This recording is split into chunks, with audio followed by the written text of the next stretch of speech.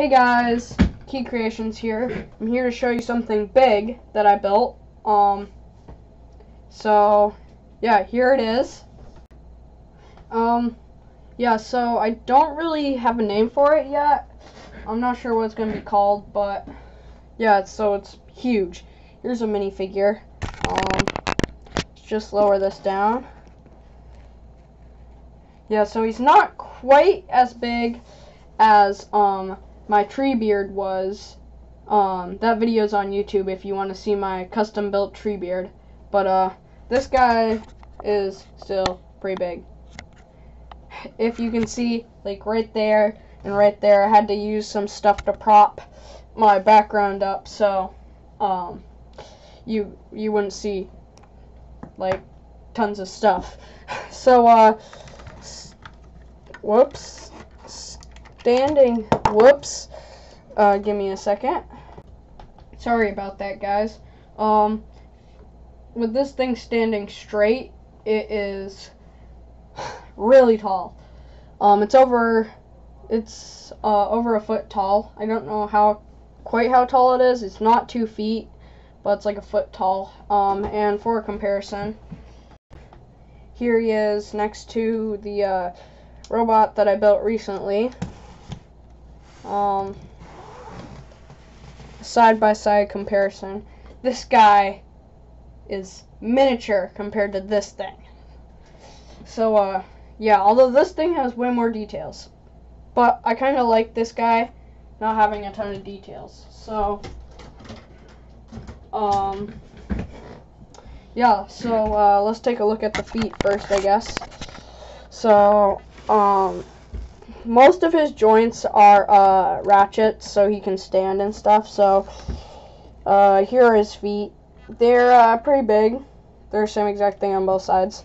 They have a ratchet going that way, so I can get ankle tiltage and stuff, and like rotation. And they got a little bit of blue there. This thing's mainly white with some blue on it. And then up to like this section, I kind of like this angled piece. Kind of gives him like knee pads, but not really. And then if we go up a little higher, we get his legs, which actually originally were two studs longer, but I shortened them because he looked kind of weird. So I changed my camera a little bit so that I could get a better view and stuff. So this part here does fall apart a little bit, but that's mostly just because of the pieces I have for it. And then the chest is actually pretty interesting. It's literally just like 3 of those huge plates. It's like the exact same thing on the back, just big plates. So yeah, so on this arm here, we have this giant gun, pretty much, so we can pew pew, with some like angled pieces to kind of make it look cooler. And on this arm, he's got these kind of creepy, well, he's got these fingers that are showing studs and stuff. So yeah, let's see here. So I just wanted to show you first, these shoulders here are kind of in this weird position, but it works a lot better. Yeah, so I just want to show that quickly. So here's the guy's face. It's pretty cool. It's pretty basic, nothing too much. There's the back of it. It's kind of gappy, but yeah. So for articulation, I guess I'll just start up here. The head can rotate 360. It can't really look down, but it can totally look up in this really weird way.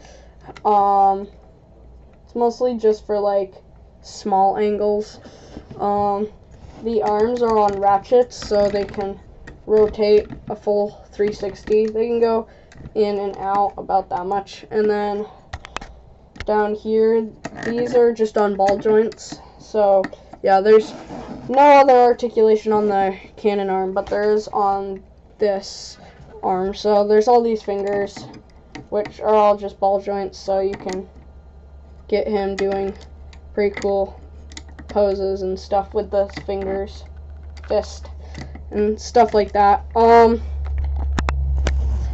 His feet are on ratchets. Like, all the stuff down here is all ratchet joints. Surprisingly though, for this guy not being super heavy, these ratchets do kind of give out. Like, it's kind of hard to see, but they aren't the best. But they can like kick forward that far, back that far, out, like pretty much full splits. They have rotation like right above the knee and 90 degrees of bend. And then the ankles, I already told you what the articulation for the ankles is, so I'm not going to go over that again. So, yeah, so that's pretty much it for this guy. I haven't really decided for a name yet. I'm not sure what his name will be. Wasn't really inspired by anything. I just wanted to build another big robot, so I did. Or another big thing, because I guess Treebeard isn't really a robot, so I just wanted to build another big thing out of Legos, so I did, and I like how it came out. So don't forget to like and subscribe, and we'll see you next time. Bye.